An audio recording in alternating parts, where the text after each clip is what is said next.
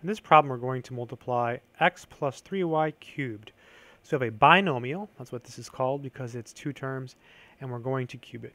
So if you know about Pascal's triangle, you can use that to help you. But if you don't, you can just write this 3 times and multiply it out. So let's do it that way in this video. There's a 3 here, so we'll just write it 3 times. X plus 3y. We'll write it again. X plus 3y. And then one more time, x plus 3y. Okay, so now what we'll do is we'll just take these first two here and we will multiply them out. So to do that, we'll just take each term and distribute like this. X times x is x squared. And then you take the x and you multiply it by the 3y. So you just take the x and multiply it by each one. So x times 3y is plus 3xy. Then you go to the next one. So in this case, it'd be 3y times x will also give us 3xy. It's really 3yx, but that's the same as 3xy. And then 3y times 3y will give us 9y squared, right? 3 times 3 is 3, y times y is y squared. And then we still have our x plus 3y. Good stuff. Looks like we can combine some like terms here.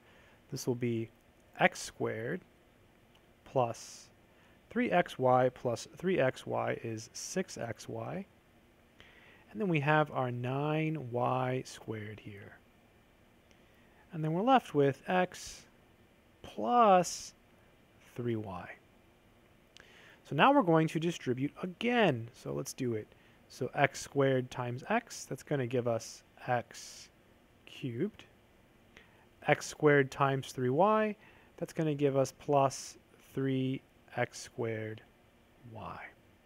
And so now we go to the next one. So 6xy times x will give us plus 6x squared y. That's because x times x is x squared.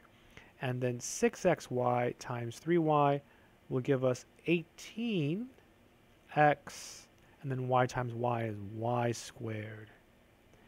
Finally, we're at the last one. So 9y squared times x is plus 9x y squared. I wanted to put the x first.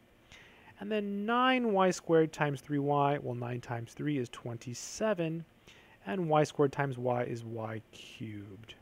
Wow, what a mess. So let's see what we end up with. As I write stuff down, I will cross it out so I don't mess up. So x cubed. Boom, we took care of that.